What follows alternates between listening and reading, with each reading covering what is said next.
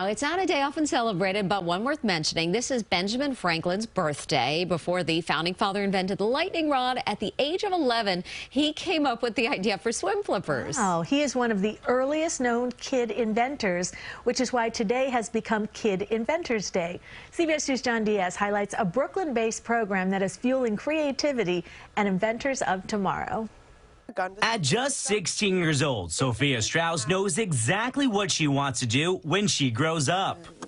My super specific dream job is like coding the rovers that go to Mars. She'll likely have to graduate high school first, but isn't waiting to get ahead. Kids can actually do a lot in the world despite their young age. And she and her teammates at NYU Tandon's Center for K12 STEM Education are proving that to be true. We also have a buzzer that will sound. Before they even entered the 11th grade, this past summer, the group of teenage girls invented a gun detection system to reduce the number of school shootings. It's just a prototype, but they learned how to create it through this summer program at NYU. 10-year-olds, 11-year-olds, it doesn't matter how old you are. We are going to be the future, and we are the people, the engineers, the physicists, the astronomers that are going to allow us to advance into the future. The center gives kids of all ages, from elementary to high school, access to high-quality learning experiences, teaching them about science, technology, engineering, and math, also known as STEM.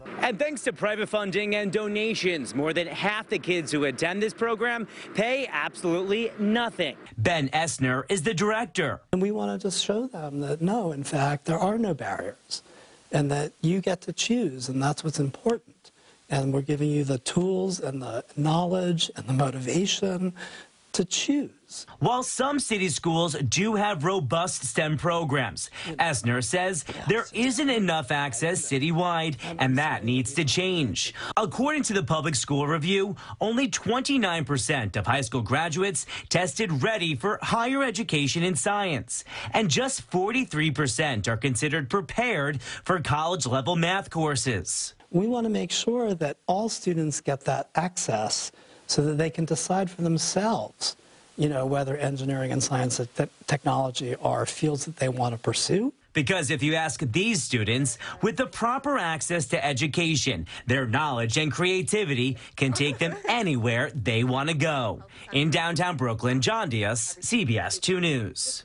Pretty exciting to watch. Yeah, impressive.